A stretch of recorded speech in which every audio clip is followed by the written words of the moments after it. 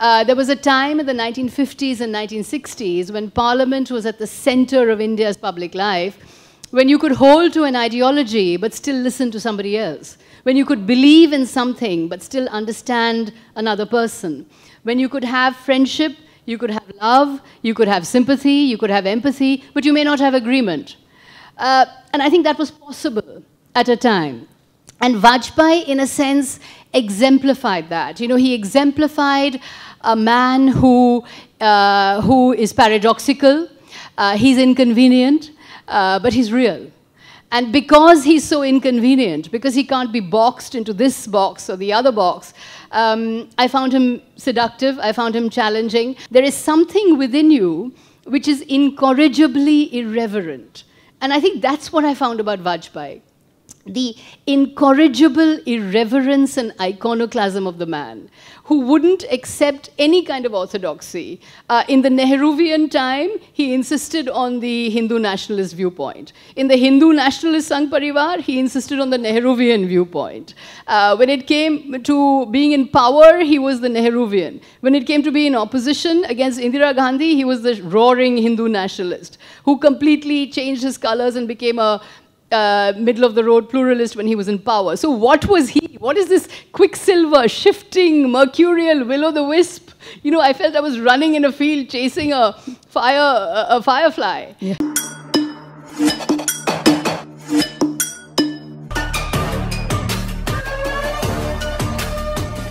Hi, I'm Shoma Chaudhury. Thanks for watching Inquiry. The BJP today is synonymous with Prime Minister Modi and his personality.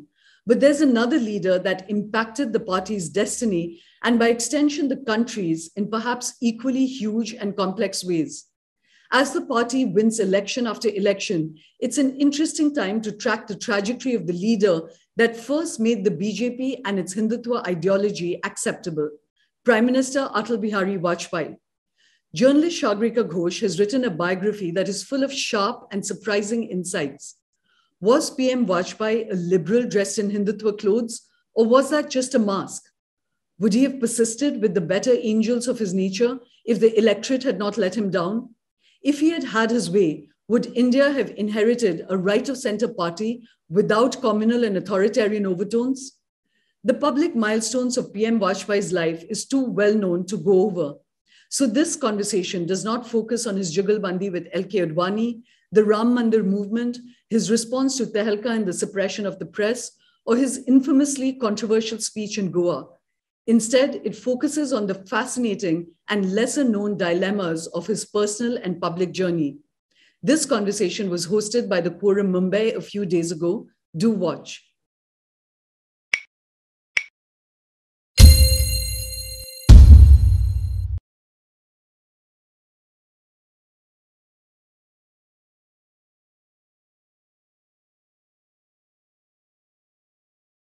I'd like to say about Sagarika, you know, Saloni has already told you a lot about her.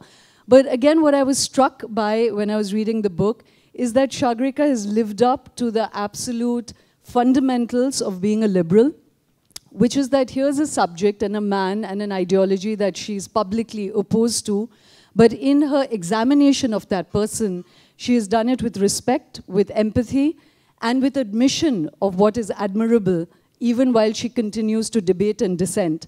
And if all of us can reclaim that space as liberals and otherwise, you know, India would be in a safer space than what it is today. So thank you, Sagarika, for a wonderful, wonderful book. With that, I'm going to plunge into, as I said, examining this compound man and what that theater war left, its impact on India. And so to begin with, Sagarika, I'd like to actually begin with your own process of discovery, which was that here was a man that so much was known about already. So when you went into a deep dive into his life, what was the surprise elements for you? You know, what was the discovery for you? It's terrific to be here with all of you. Thank you so much, and thanks so much to Vivek and to Shoma as well. Thanks so much for appreciating the book so intensely. You know, you put your finger on it. The reason why I, as a liberal, chose to write about Vajpayee was precisely because, you know, if you look at our lives today, we are so polarized. You're in this camp or you're in another camp. Friendships are breaking. Family ties are breaking. Relationships are actually breaking because of ideological differences. There was a time when this was not so. There was a time in the 1950s and 1960s when Parliament was at the center of India's public life, when you could hold to an ideology but still listen to somebody else, when you could believe in something but still understand another person, when you could have friendship, you could have love, you could have sympathy, you could have empathy, but you may not have agreement.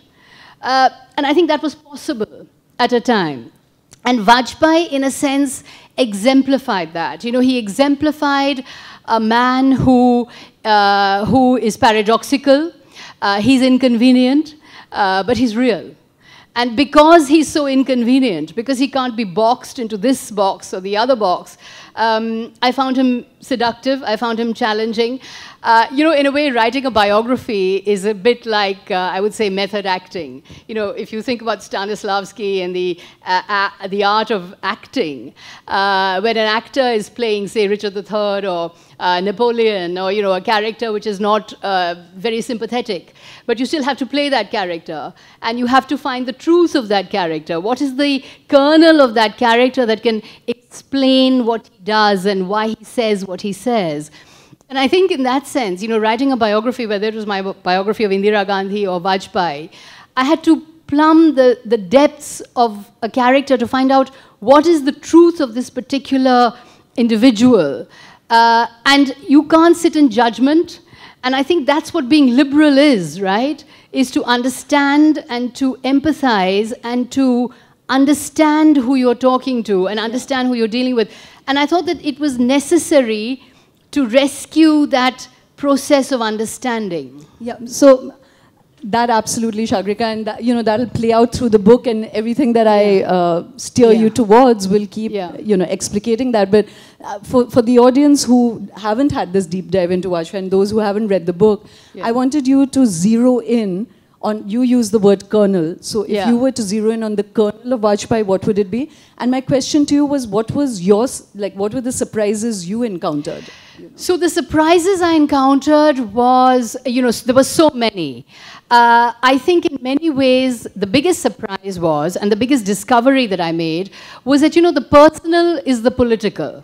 So if in your personal life, you lead an unconventional and bohemian personal life, then it stands to reason that you will be someone in politics who will not accept any orthodoxy. You know, Vajpayee lived all his life with a married woman he had fallen in love with in college. He fell in love with her when he was in college.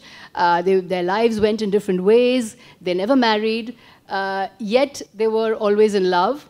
There is the line from the film Khamoshi, "Pyar ko pyar hi rehne do, ise koi naam na do." So I think that was the nature of their relationship. It was nameless, but it was a love. And he lived with her, this married woman, and her husband and her children all his life, openly, much to the shuddering outrage of the Sangh Parivar.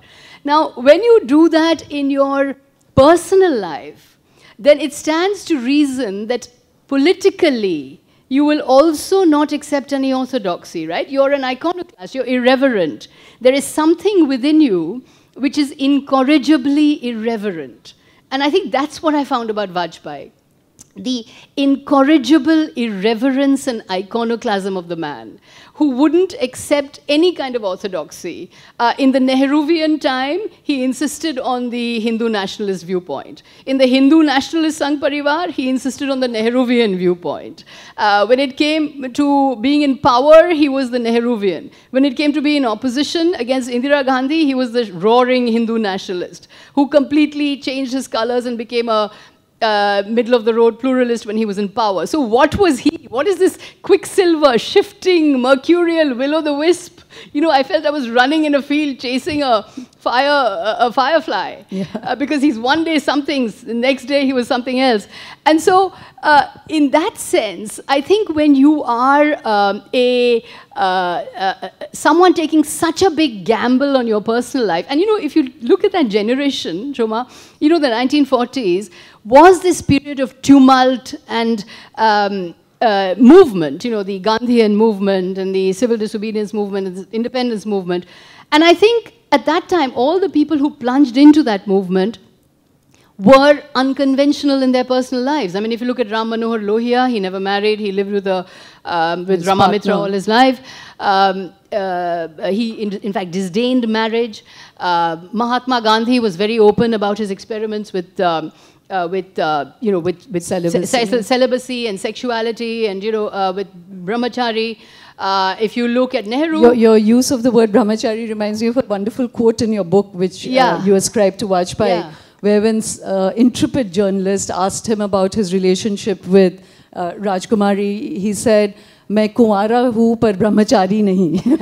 So, yeah, and then when he was foreign minister, somebody asked him, Mr. Vajpayee, forget about Kashmir, forget about Tibet and China and Russia and USS. Tell us about Mrs. Kaul, in a press conference, and he said, "Kashmir jaisa masla hai."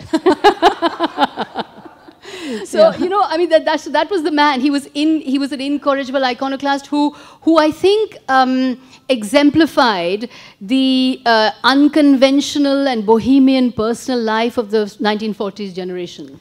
So, if you use that as the kernel of the man, and, you have other dichotomies, like, you use a very interesting phrase that he's a middle compound man, Yes, the middle compound character. Yeah, that for me was actually the kernel of him. And again, like, if I keep using him as a microcosm for India, that's the beauty of India, that we are diverse, we are plural, no extremities, hopefully persevere in our country. Yeah. And so, he kind of embodies that all the time. And I had the same feeling reading the book. I was so sympathetic for you. I was like, how did she put this together? Because it really is very varied, and he's constantly changing his impulses. But so, just again for the audience to grasp the man, I'd like us to split our conversation into two parts. One is to evoke the man you met in your search for him. And then there are the masks that he wore, which is his political life. Yeah. So when you're talking about this man, you spoke of him being sexually and in his personal life liberated. But even the influences that went into shaping him are so varied and contradictory. And I thought that, again, gives a very interesting perspective to him. So would you share that with... Absolutely. I think it took a number of varied experiences to make up the man he was. He joined the RSS in the teeth of opposition from his father. His father was an inspector of schools in the Gwalior state, and the Gwalior state was, as you know, a loyalist state, loyal to the British Raj. The scion of the Gwalior family was called George Jivaji Rao Scindia, after George V. So, it was very, very loyalist to the Raj. And his father was inspector of schools in the Gwalior state. So he was completely disapproving of the RSS and the Sangh Parivar, and Vajpayee plunged into the Hindu nationalist RSS very early in life. Yeah. And that became, in a sense, his playground. And I discovered what it was about him in the early period of the Shakhas that drew him there. Friendship in the 1920s was a novelty. Dipankar Gupta points this out very well in an article that, today we take friendship for granted. I mean, you and I are friends and we don't know each other. We're not family members. But in the 1920s, social life was kinship, caste networks, families, cousins, people who are married to each other. Friendship was a novelty. The friend was a novelty. The friend outside the kin group, the friend outside the caste group was a novelty. And the Shakha was friends outside caste and kin and clan. It was you meeting different castes, different people, different regions. So it was liberating. Today we have an image of the RSS. But in those days, it was this kind of liberation from a very drab, humdrum, lower middle class family life. And so he entered this liberating experience. And because he was such a brilliant speaker and orator, he was immediately adopted by Golwalkar, and he became Golwalkar's golden boy. And then he grew in the RSS because of his ability to orate and to speak. But then his path crossed with someone very different from the RSS, who was Shama Prasad Mukherjee.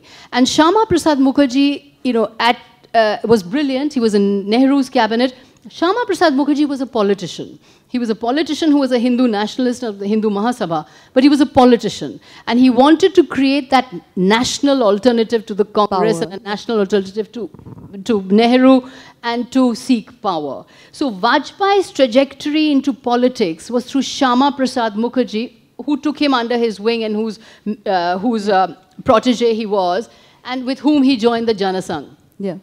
And throughout Vajpayee's tenure, you can see that he's always emphasizing, I'm an elected politician, I'm elected.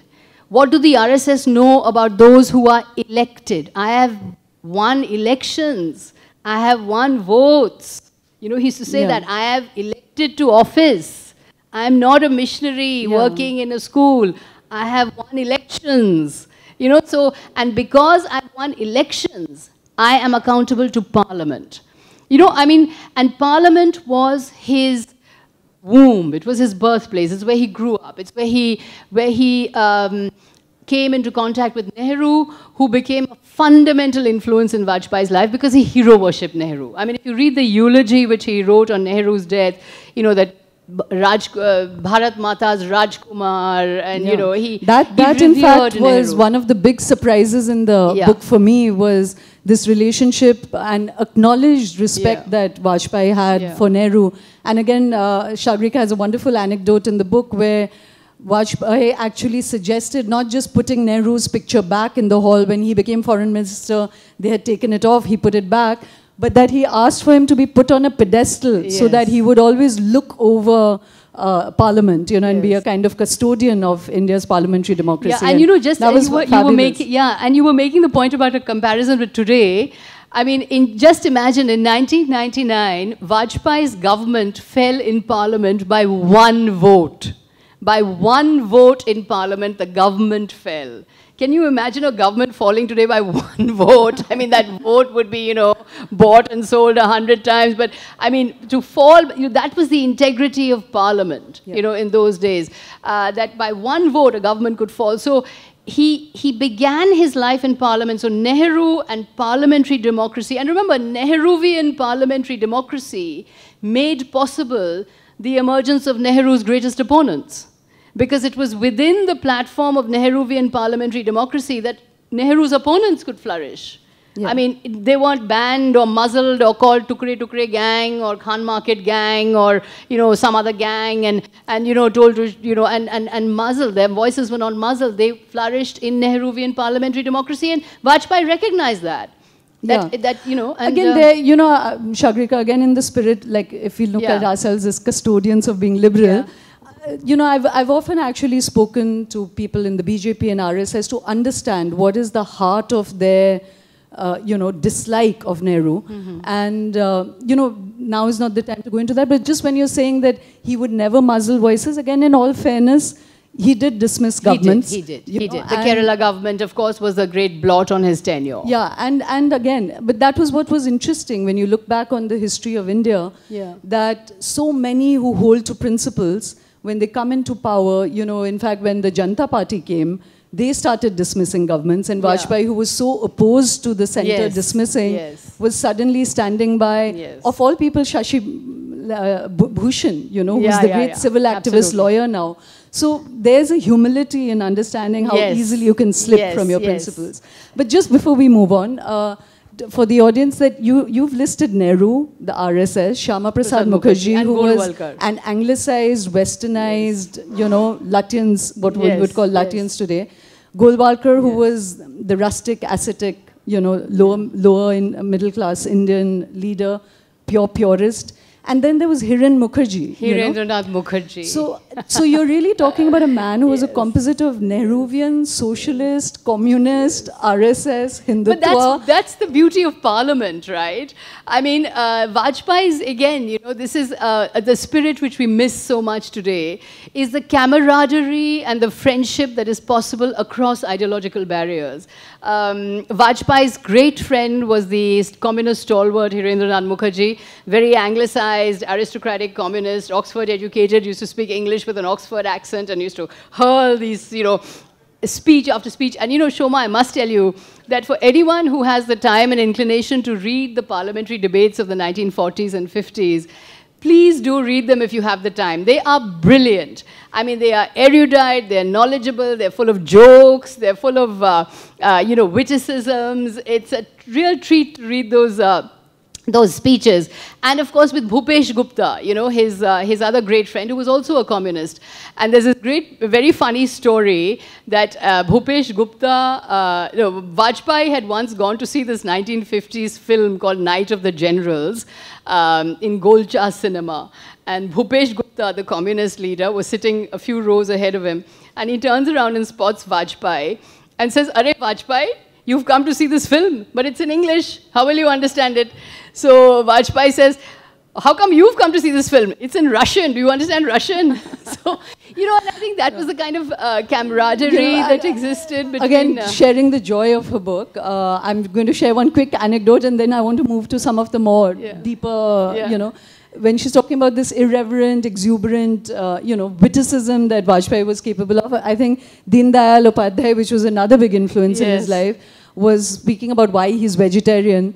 Oh no, Nanaji Deshmukh said why he's vegetarian. He said that Upadhyay came in his dreams and told him not to have chicken.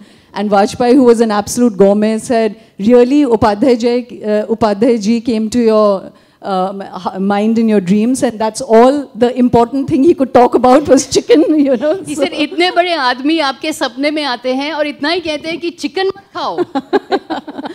So, there was all of that. This really funny anecdote which I have to tell, and it really is revealing about how Vajpayee treated his own party members. In 1988, Vajpayee developed a kidney ailment, and he had terrific relations with Rajiv Gandhi, and Rajiv Gandhi sent him to the United States as part of the UN delegation to have his kidney ailment treated. And Vajpayee, when he was in the United States, was diagnosed with some form of malignant cancer. And he wrote a poem at that point, "Maut se than gayi," meaning how I'm confronting death. And the poem came back to India and was circulated, and the party men and the Sangh Parivar all started saying, "Arey, Vajpayee's dying, Vajpayee's dying." He's written "Maut se than gayi."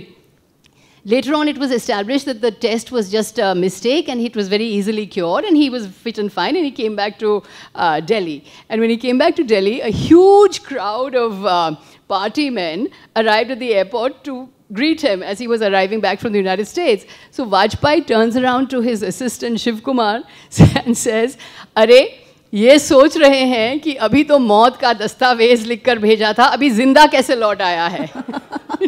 So it was a sort of a comment, I thought, on what he felt about his own party. I mean, that here they were celebrating my death, and now they're wondering, here he is back, hale and hearty. So, there are wonderful anecdotes like that, which established... He was incredibly funny. Actually, that's one of the discoveries I made, is what a jokester he was, Yeah. So, jokester, poet, like you said, this compendium of many influences. Yes. A gourmet, a drinker, verging on the alcoholic, I would say. The great Bloomsbury Club, he was like Virginia Woolf living with her. Yeah. It was another interesting detail was that Mr. Kaul, was very solicitous of Vajpayee all the time and would find out if he'd eaten correctly or not. So the fact that they could establish a home that was so liberal and mature and adult in their relations with each other was a massive discovery for me. Very interesting, yes. Yeah. But, because there's so much to examine in him, I want to move away. That when we examine the impact of a man like this on India's politics, there's this, like I was saying, in a way he embodies the war for India's soul. He kept going back to the ideological roots that he came from. So I'd like you to talk about now, the kind of conflicted relationship he had with Vajpayee, with Advani, with the RSS, even with Modi and with this whole ideology, So if we start with just the 2 points when you think he really let down the liberal in himself. You've called him a saffron Nehru and a Swadeshi Nehru. Which are the 2 or 3 points you would pick in his career when he completely let down that impulse in himself to be plural and diverse for India? Yeah, that's a very good question. And in fact, to use Amit Shah's words, I would say to understand Vajpayee, chronology samjhiye. There has to be a, that's why I've organized the book chronologically, because chronologically, if you look at Vajpayee, he starts off in the RSS and he starts off as the Saffron Nehru, the 1950s. you know, when he founds the, when he joins the Janata Party, Vajpayee, out of all the Jansangh members, is the most eager to say bye-bye to the Jansangh and meld into the Janata. And he says at the time that we have left forever the politics of the Jansangh. We don't want anything to have with the Janasangh. We want to be in the Janata Party. You know, because to him, the Janata Party was what he had been craving for. The legitimate opposition, the normal opposition, the mainstream opposition, which is what he always wanted to be. He didn't want to be marooned on an ideological island. You know, he didn't want to be marooned in a saffron, untouchable corner. He wanted to be there as a national alternative to the Congress. So he was the most eager to join the Janata Party, and he said at the time, you know, Deepak bujhane ka waqt aa gaya hai, Suryodaya ho gaya hai. You know, the sun has risen, it is time to put out the Deepak. But the Deepak was the symbol of the Janasangh. And he was the most eager to join the Janata, and he said at the time that we must forget the Janasangh and get participated in the Janata. When he formed the BJP in 1980, the BJP was founded as a party of Gandhivadi Samajwad. Yeah. You know, I mean, it seems difficult for us to understand at the moment. It's such a uber saffron force, but it was founded as a party of Gandhian socialism. Vajpayee was the Gandhian socialist leader of the BJP. The founder of the BJP was Gandhian socialist. So it was, the motto was Gandhian and another socialism. phrase which came as a massive surprise to me, Gandhian socialism and positive secularism. Positive secularism. Were the two bulwarks of the BJP at its founding. In 1980, in the shimmering moment beside the Mumbai Sea, you know, with the Mumbai Mahadhiveshan. But unfortunately for Vajpayee, and this is why I say chronologically, unfortunately for Vajpayee, this Gandhivadi Samajwad BJP kept losing elections. Because just at the moment that Vajpayee was charting the Gandhian socialist path, by irony of fate, Indira Gandhi, who had come back to power in 1980, was actually pursuing the Hindu consolidation path. You know, it's very paradoxical. Because when she came back to power in 1980, she started playing the politics of Hindu vote banks. She did it in Assam, she did it in Kashmir, she did it in Punjab. And the RSS was actually gravitating towards Indira Gandhi because it didn't like Gandhivadi Samajwad. The saffron forces were completely against this Gandhian socialism. Vijay Raje Scindia in Bombay said, what is this nonsense Gandhian socialism? Are we another Congress or what? You know, we are not supposed to be, you know, Gandhian and socialist, and this is not us. Yeah.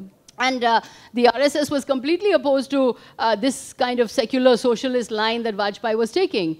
And in 1981-80, this Gandhian socialist BJP lost assembly elections to Indira Gandhi. 1983 lost in Andhra and Karnataka. And the most worst setback of all, in 1983, the Jammu and Kashmir elections, the BJP, the Gandhian socialist BJP got 0, nil. Nothing, and they lost Hindu Jammu. So Vajpayee had the ground taken away from under his feet. You know, and in those days, and as I wrote recently in my article about loss-proof Neta, today's Netas, you know, lose election, they never step down. I think the lady there was telling me how much she enjoyed that. So today, you know, Mayawati can lose in 2012, she can lose in 2014, she can lose in 2017, she can lose in 2019, but she's still the supremo of the BSP. But Vajpayee, every time he lost elections, he had to step down. In 1972, the Janasangh kept losing assembly elections. Vajpayee had to step down.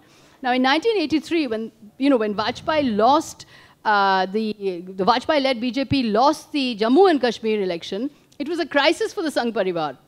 And they said, what the hell is Vajpayee doing? What is this Gandhivadi Samajwad? This is not us. The workers don't want to work for this. You know, we want ideology, ideology, ideology. And then in 1984 came the body blow. Because, you know, I've written there that the woman who he could never defeat in her life almost extinguished his career with her death. Yeah. Because when she died in 1984, Indira Gandhi died in 84, the Congress soared to 400 seats. The BJP got 2.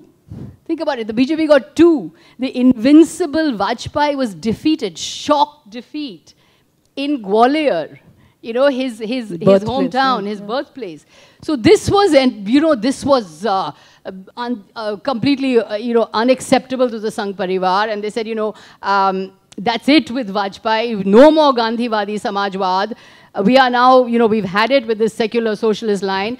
And Advani takes over the BJP in 1986 and takes the BJP completely into the Ram Janmabhoomi movement with the Palampur resolution of 1989. Right. And that's it for Vajpayee. He never again becomes BJP president after that. Yeah. You know, so he starts off by being, so it is a defeated, subdued Vajpayee who in the morass of defeat embraces the Ram movement. You know, Yeah. in a moment where he's suffered defeat after defeat after defeat, he's tried Gandhian socialism, he's tried Janta Party, he's been foreign minister of the Janta Party, he tried to chart that secular socialist path, defeated, chucked out of presidency, sacked, he embraces the Ram movement. Yeah. You know, now, so to me, he embraces the Ram movement and embraces the Ram Janmabhoomi movement. And of course, he gives up his liberal pretensions. And of course, he gives up his liberal commitment to parliamentary democracy and all of that. And he embraces this violent movement of the street. But he does it Under duress, yeah. as a thoroughly defeated leader. So, you know, I absolutely empathize with you not giving me direct answers to my questions because there's just so much material there. Yeah, I mean, there's just so much to explain. Yeah, you know? yeah, which is why amazing. I think in 1986 he gives up that thing. But to understand why he does it, we have to, you know chronology samjhiye. Yeah. No, and in fact, again, you know, it helps give perspective when you see all of it put together like this, that you know, one thinks of even the RSS or the Sangh Parivar as a monolithic, you know, one unified way of thinking.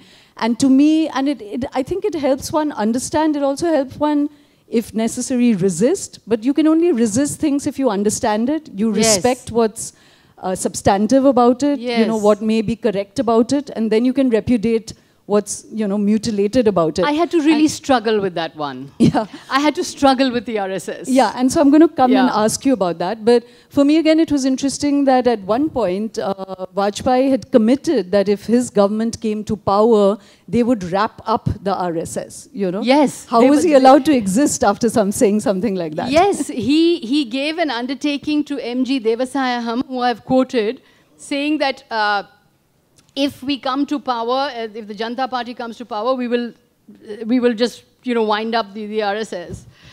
I think there's that, and the other, again, insight, because it would, you know, the wonderful thing about reading your book, or just more and more people now writing about this with this kind of granular detail, is that also then publicly you can push back on so many assumptions, you know. So another very interesting insight you gave was that Sardar Patel, that the BJP adores and builds massive statues of now, forced the RSS to actually have a written constitution, where they would swear allegiance to the constitution and to the national flag, you know. So the party that now positions themselves as nationalist was forced to write a constitution. It was like an undertaking, like, you know, jail release. Only if you sign up for this will you be legitimized into our public life again. So for that to become the custodians of what one assumes is national, you know, security, it's, so, you know, it's just like so many somersaults. There's so many of these. And, you know, and just coming back to your earlier question on the liberal, on the giving up of the liberal, you know, I had to really struggle with the RSS because I could, you know, it's a viewpoint completely different from my own. And then I had to ask the question, was Vajpayee a liberal? Was Vajpayee a liberal? He wasn't. I don't think he was a liberal like maybe you and I are liberal. You know, in the sense that as a liberal, I believe fundamentally in the equality of citizens, in social and legal equality. I think Vajpayee was a liberal statesman. When in government, he was not an RSS man, but he was a Hindu nationalist. I think he believed that the Hindu, or the upper caste Hindu male, let's put it this way, he was of that conservative belief that the upper caste Hindu male was, you know, Bharat Mata ka pratham santan. You know, the love for Bharat Mata was the highest in the Hindu. The Muslim and the Christian and other castes did not have that kind of passion and commitment to Bharat Mata. That was Vajpayee. You know, and that's a view that a number of conservative congressmen also held. So it was not a liberal view. I don't think Vajpayee, and you know, because this question, as I said, I had to struggle with it. Why did Vajpayee, if he was so liberal, if he was so pluralistic, why did he never break with the RSS? He never broke with the RSS because he was a believer. He was a believer in Hindu nationalism, and he was a believer in Hindu conservatism, and he was a believer in this brand of Hindu conservatism. But at the same time, when in government, he embraced, you know, Nehruvian principles of government. You get what I'm saying? Yeah, yeah, absolutely. I mean, he was in government, he was not an RSS man. But when it came to his personal belief system, yes, he was bohemian, and yes, he was personally irreverent. But he was also irreverent about Nehruvian secularism, in the sense he didn't accept Nehruvian secularism. So, you know, just to hold on to one strand, because the tree has many branches. And in fact, again, he said, people would often say, are you the good man in a bad party? And he said, that's not possible. You can't have a good fruit or a good branch. He never accepted that. He never accepted that. Yeah. But just to come back to this RSS relationship, that I think, you know, you're saying that there's a chronology, but actually even later in his life, he kept, at many instances, after the Babri Masjid was brought down, he didn't stand his ground, but he was uncomfortable. With the Godhra riots, he didn't stand his ground. He wanted Modi to resign. He didn't stand his ground, but he was not comfortable. But I just want you to, again, this is to remind ourselves about the origins of the RSS. And, you know, when you said this about the Hindu chauvinism. Yes, Hindu chauvinism. To me, another big discovery which got reinforced by your book is that in its inception, you know, you keep using the word Bharatiya. He uses that as well. That their chauvinism was more about asserting Bharatiya civilizational history. And Hindu, it's a very, and you know, Vikram Sampath right now is being pilloried, you know, for his book on Savarkar. But Vikram Sampath also says this about the difference between Bharatiya and Hindu. And he says, actually, we were just claiming that this is a Hindu civilization, and Hindu is a word that foreigners used to use about this whole geography west, east of the Hindu Kush. And it actually means Bharatiya. And he concedes that it's interchangeable. It's not about Hinduism, it's not about your religion, but just that you belong to this geography, you should feel loyal to its history and its civilization, you know. So I found that strand, like today it's only about being Hindu or Muslim. Yeah. But it's important to remind the RSS that they themselves, the origin idea was Bharatiya, not Hindu, you know. Absolutely. And you know, today the RSS and the Modi regime is all about state power. And state power bearing down on the individual and stamping out individual freedoms. The RSS, in its inception, was actually opposed to state power because they were opposed to the Nehruvian state. Again, if we could go back in time and put it in context, you know, the time in which Vajpayee operated and the RSS operated was the time of the Congress Leviathan, right? From 1952, 1957, 1962, the Congress was winning over 300 seats. This was the Congress of Jawaharlal Nehru, you know, adored in India, worshipped abroad, the God King, the hero of the freedom movement. So the dominance of the Congress was suffocating. And the dominance of the Congress was unbelievable. It seems difficult to think about it now. In 1967 elections, the Congress's seat tally came down. But again, in 1971, Indira Gandhi comes back and again goes up to 300 seats. So in that context, in the context when secularism and socialism are the official dominant paradigms, the Hindu nationalist position becomes the oppositional position. You know, it becomes the position to assail secularism or assail socialism. So it becomes the doctrine of protest. But what has happened now is that these ideas of using the democratic forum to challenge the Congress Leviathan is being turned on its head because the same force which was relying on democracy to challenge the Nehruvian Leviathan is now stamping out democracy, which enabled it to exist in the first place. Yeah. You know, and also on the issue of Bharatiyata, I mean, the whole idea is that it was against the Nehruvian westernized Anglophone order that existed in India in the 1940s, 50s, and 60s. And that was, and the oppositional ideology was Bharatiya, vernacular, Hindu, Madhya Bharatiya, you know, as opposed to the sort of English-speaking buffoons of Bombay and Delhi and, you know, Calcutta. So, you were opposing the Macaulay Putras as a Bharatiya. You were opposing the English-speaking gin drinkers as a, you know, as a sort of, as a someone who was the grit of India. The sort of root of, you know, the sort of grit of India, the true, authentic Bharatiya Indian. That was your oppositional ideology at the time. And you used the democratic framework to oppose this Anglophone, Nehruvian, Macaulay-ite order. But now you are turning the entire clock backwards and stamping out the very democratic processes that allowed you to mount that protest in the first place. Yeah.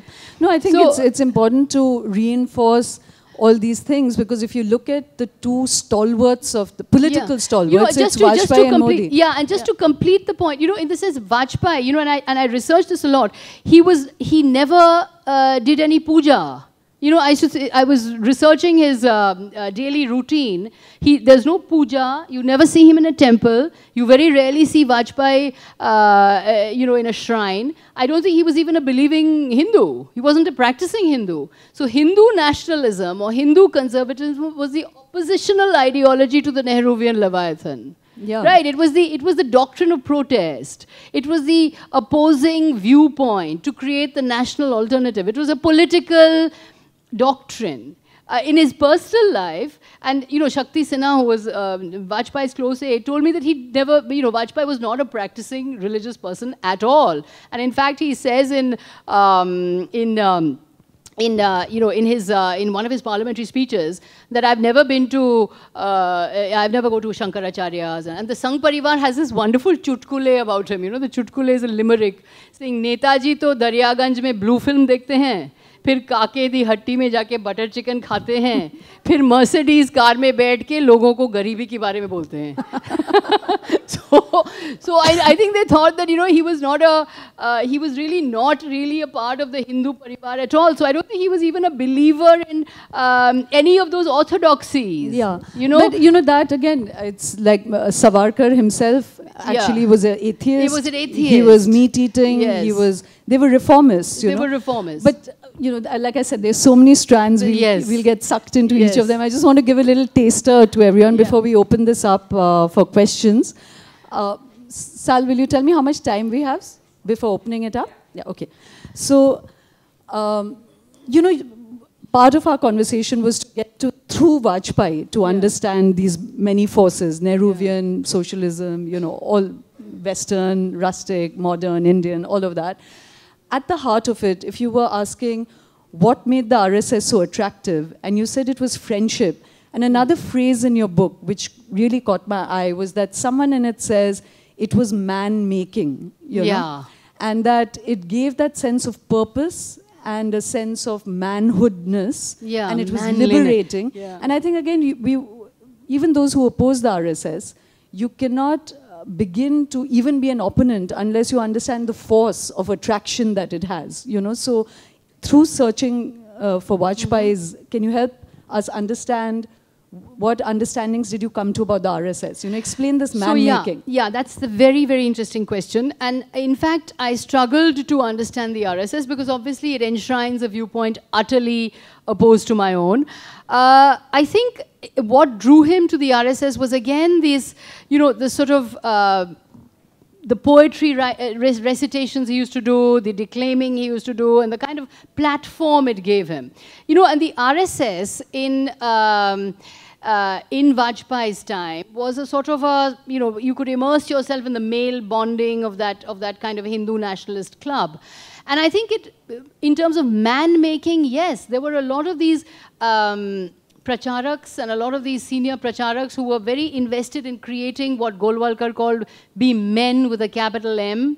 And you know, if you read the literature of the time, I mean, the humiliation of living in your own land, being beaten by white policemen, being kept out of whites-only areas, being treated as a second-class citizen and being forced to travel in different compartments. I mean, Nehru writes about this. You know, when he's protesting the Simon Commission protest, and he's beaten by a mounted policeman who's a white, pink-faced officer, beaten by sticks, and he's saying, I'm standing in my own city of Allahabad, and I'm facing the sticks from a white man.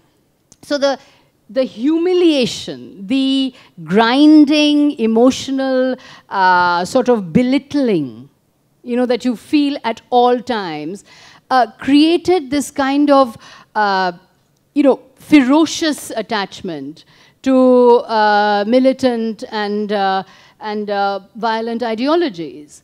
And the fact is, you know, in the 1940s, again, if we go chronologically, you know, this was the rise of the Muslim League. It was the rise of Jinnah. It was, you know, the times of partition, the formation of the League ministries, and intense Hindu-Muslim competition. Intense competition between Nehru and Jinnah. Intense competition between the Congress and the Muslim League. And it created radicalisms and communalisms on both sides. Right? And it created religious identification on both sides. So I think the religious ferment of the 1940s and 50s fashioned the RSS, which is why I think the RSS now is out of date. I really think the RSS now is a misfit in 21st century India. I think it fitted well in, you know, it didn't fit well, but it is understandable. It was giving voice to something. It was giving voice to something in the 40s and 50s. Now, it is giving voice to what? We're an independent nation. White man is not humiliating us. You know, the Pakistan has been formed. So what now? Which is why I think the search for enemies. It's you know, one day Khan Market gang is your enemy, one day Tukre Tukre gang is your enemy, one day somebody else is your enemy. Because I think you're searching for enemies all the time because you need the... You know, I think actually what should have happened is what Gandhi wanted to happen, is that the Congress actually in 1947 should have split. There should have been a left-wing Congress under Nehru and a right-wing Congress under Patel. So India would have had a bipolar polity of a left-wing party and a right-wing party called different names, not called the Congress, where the right-wing energies could have gone towards Patel and the left-wing energies could have centered around Nehru. What has happened is by the Congress becoming so dominant and so oppressively dominant, opposition to the Congress was, you know, sent teetering out of the democratic game. Because you had to take up an extreme position and a militant position to take on the juggernaut. Because it was such a juggernaut. So you know, if you know, I think this was what I discovered, that if the Congress had actually split in 1947 as Gandhi wanted it to, it could have led to a healthier democracy. Right now, I think what has happened to the BJP, which is why I think Vajpayee would be turning in his grave, is that it's been taken out of the democratic game completely, and it doesn't exist anymore in the democratic parameter. And I think the reason why Vajpayee is so valuable is because he was a Hindu nationalist, he was a Hindu conservative, he was someone in the RSS all his life, but he remained rooted in parliament. Yeah, you know, just using those words is like sparking my brain to chase you down many other alleys, which is, you know, even the Hindu Code Bill. So when you said he's a Hindu conservative, you know, I mean, today, you know, acknowledgedly, two people speaking with each other who do not subscribe to the RSS ideology, I think there are also a lot of learnings to be had, you know, and you know, one was that it did shut out examination of many other forces, like the Congress liberal intellectual infrastructure, shut out even examining all these other very tumultuous energies in our country, you know. And so by reading Vikram Sampat's book on Savarkar, or reading, you know, your book now examining Vajpayee's life, or so many others that are coming out, you know, it's interesting because it gives you new insight. And surprisingly, I came to the same sudden sense that, oh, the original ideas of the RSS are so irrelevant because it came out of the ferment of partition, as you said. And that competitive politics of the elites, which no longer exists. It's like the Muslim League, you know, which really was there in the 1940s, but doesn't have a raison d'etre now. So I think the RSS now really does not possess a raison d'etre. It doesn't have a reason to exist. And by insisting on existing, you know, it has to keep manufacturing a sort of partition-like atmosphere in 21st century India when that doesn't exist anymore. So it is actually preventing India from moving forward into the 21st century, because it's harking back constantly to the religious ferment of the 1940s. Yeah. So which is why I think the body in itself is a misfit today. Yeah, but it's again, I mean, we've run out of time, and I wanted to actually discuss, you know, I had asked you those tipping points in Vajpayee's life when he didn't stand up, which was really when the Ram Mandir fell and after the Godhra riots. And interestingly, in 1942, in the Quit India movement, he actually signed a letter saying that he wasn't part of some protest and others had to go to jail because of that. So all of that's interesting. You know, before we both, without having any opposition, write off the RSS, I think that's unfair. It's very important to know that, again, in all respect, is that they're also constantly changing and evolving and re-articulating themselves, which they are, you know. I mean, the Sarsang Chalak says that no India can exist without Muslims. And and that's what I would, the final takeaway, if I may, from Vajpayee before we open it up, is that as liberals too, we would be wrong if you just try to imprison the RSS, the BJP, etc. in one mold, because they have a lot of friction amongst themselves and they're also evolving. Right. And I think that's really captured in your book, and that's important. It's a very healthy lesson for them and us to take away. And I think, you know, this is why I wrote the book, because I was trying to understand and trying to dialogue with a viewpoint different from my own. And I think that's what it's all about, right? It's about conversation, it's about dialogue, it's about trying to understand another person. And I think if we try to keep up that process of understanding the other person, so much can be solved. You know, instead of raging at strangers on the internet, or, you know, spending all day abusing someone we don't know on Twitter, it's so much more productive to actually get out there, move our physical selves into physical gatherings and have face-to-face conversations. You know, I've just I came up with this. Just today, I read this wonderful story about a school in Meerut, which was racked by communal violence. And the teachers got together and they paired all the students as Hindu, Muslim. You know, they took a Hindu student and a Muslim student and paired them off. And they said, we want you to form friendships and we want you to dialogue with each other. And at the end of it all, they ended up sort of saying, well, you know, we have the same problems, we have the same sort of problems with our brothers and sisters, we have the same problems at home, we have the same problems with our mothers and our fathers. And so, you know, a week of this, and there was a lot of conversation happening, there were a lot of arguments, but there was a lot of conversation happening. And this was written about in a news story. And dictators want us to stop conversing. You know, dictators want us to stop the dialogue, which is why I think forums like this are so important, because they build mutual trust and they build the bedrock of dialogue, you know. Yeah. So if we can keep dialoguing, then we can trust each other. But if we are imprisoned in mistrust, which is what dictators want us to do and want to divide society, want us to stop trusting each other, then, you know, then we fall prey to these misconceptions about each other. And Vajpayee was always trying for friendship. There's always something good about another person. Not everyone is all bad. Not everyone is all flawed. There's always something good about, you know, talking to someone else. And so to find that goodness in somebody else and to reach out and dialogue with that person was what he was all about. And that, I think, is the reason why I wrote the book, is to try and understand and find something about a person I can't maybe fully agree with. Yeah. I think that's the takeaway we have from Vajpayee's life. He was trying all his life to find new friends. He was trying all his life to persuade and understand his adversary. So I think that's the big takeaway for me. So I'm sorry if our animation has left you all in the cold, but I would have loved to explore many other strands. You know, there were economic battles going on in the country within the Sangh Parivar, quite apart from Congress versus BJP. There were battles between Vajpayee and Mr. Modi, which are the two political stalwarts. And before, you know, we end this, when you're just talking about this, the common factor I found between them is that even when Mr. Modi came to power, he came to power by projecting a kind of centrist position, a hope, governance, sabka saath, sabka vikas.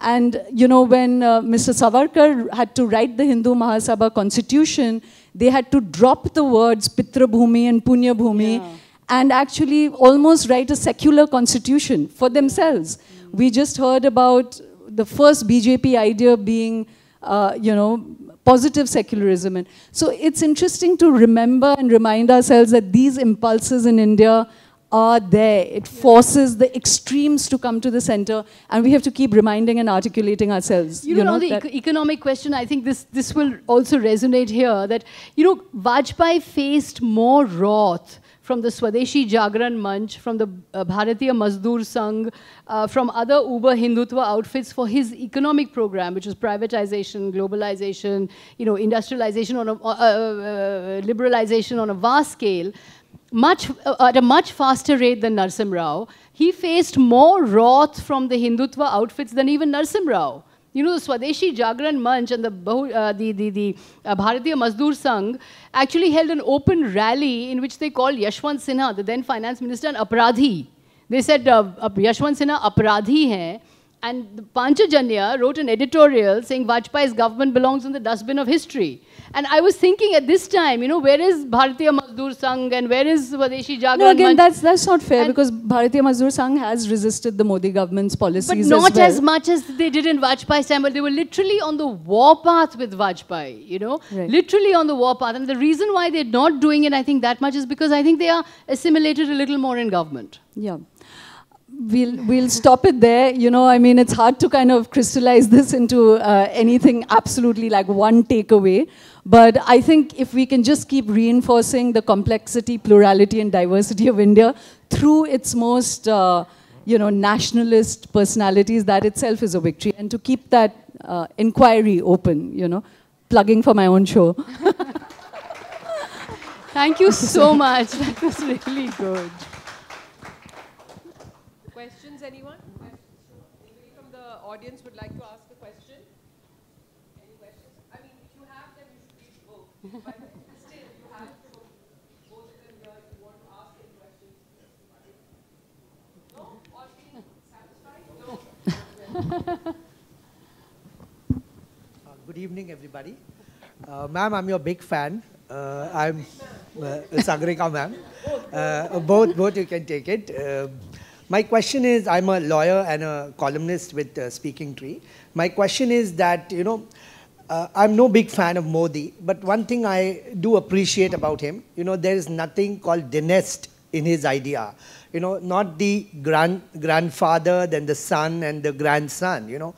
There are political workers, grassroots workers, who do not get their space because of this dynasty. So don't you feel that this something, I mean, I don't like the person, and his policies, but something appreciating that I find about him. And my second suggestion is, when is a next book coming on Pandit Jawaharlal Nehru, whom I admire? Thank you. Why are you presuming that her third book is on Nehru? In fact, that was what I was going to... I thought you were writing a trilogy I mean, on that's an Prime assumption Ministers. and presumption on your part. I'm curious. I'm writing a trilogy, but I can't tell you who the third Prime Minister is. So there is another in the pipeline. The next evening at Quorum, after she's finished her book, is going to be how much she empathizes, respects, and admires Mr. Modi. You know? No. All I can say is that it's a former Prime Minister. So. No, I think the point about dynasty is well taken. I think, as I said, you know, every time Vajpayee lost an election, he had to step down. I mean, he lost in 1972. He lost assembly elections in 1972, and he had to step down, and Advani became Jansangh president in 1973. He lost elections in 1984. He had to step down. Advani became BJP president in 1986. So Vajpayee kept having to step down. His career is full of setbacks where he kept having to step away from leadership positions. I think what you have now is the dynastical principle in every party almost, where whether you win or lose, you are defeat-proof. And you don't, Sagarika, if I may just say something here in your question about dynastic, I think this is an overblown argument, you know, because I think the issue should more be about competence rather than whether you're a dynast or not.